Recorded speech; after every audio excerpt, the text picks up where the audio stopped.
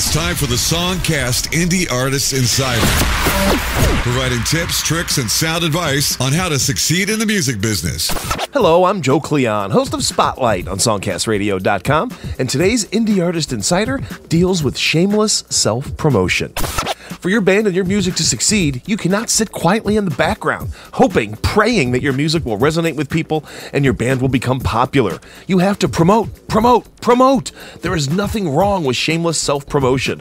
When it comes to live shows, many times venues will only do the bare minimum, leaving the bulk of the promotion up to you and the band. The success of the show, both from a musical and crowd standpoint, are up to you. Promote hard. Flyer the club weeks before the show. Distribute promotional material to record stores, music stores, and anywhere else your target audience hangs out. Set up Facebook events for every show. Invite the band's fan base. Live videos can be a great way not only to promote shows, but to promote your music as well.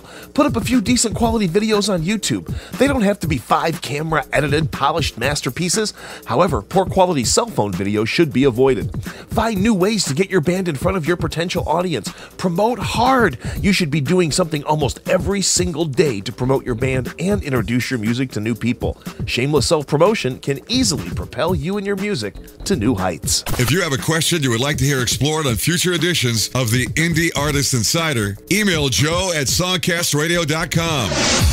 Tell your friends about Songcast Radio, featuring tens of thousands of indie artists from around the world. Free to stream on songcastradio.com.